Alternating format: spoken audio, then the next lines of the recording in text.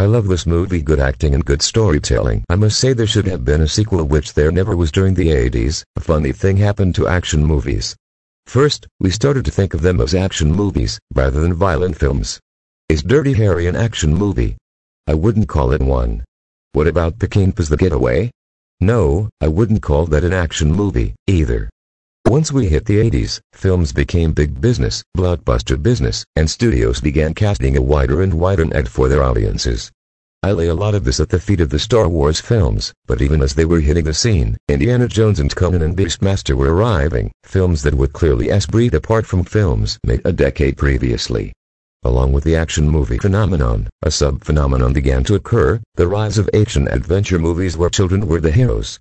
Goonies is probably the most famous example, but you also had films like E.T., Cloak and Dagger, The Lost Boys, Flight of the Navigator, and today's gem, The Monster Squad.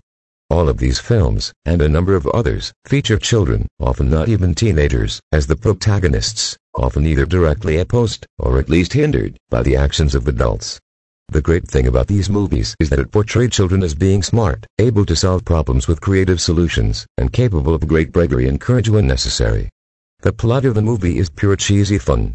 Dracula comes to town and brings with him the Wolfman, the creature from the Black Lagoon, Frankenstein's monster, and he even wakes up a mummy.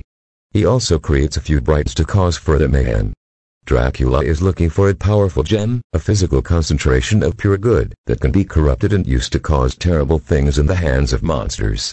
The Monster Squad, a club of young kids who obsess about monsters, get their hands on an old book that turns out to be the Diary of Van Helsing, and inside the diary they read about the gem, with the help of an old German neighbor who knows all about monsters, being a concentration camp survivor. They discover that the gem is hidden in town, and begin a race against time to find it and save it from the clutches of Dracula and his monstrous allies. Overall, this is a great Halloween movie.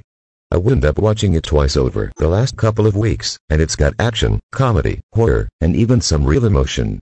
The kids are all great, the special effects are surprisingly good, Stan Winston Studios, and Duncan Reggae's portrayal of Dracula is particularly creepy and effective. There might be a little bit of hemming it up here and there, but he's certainly better than a number of Draculas in cinema over the years. Here's a great version of the film's trailer on YouTube.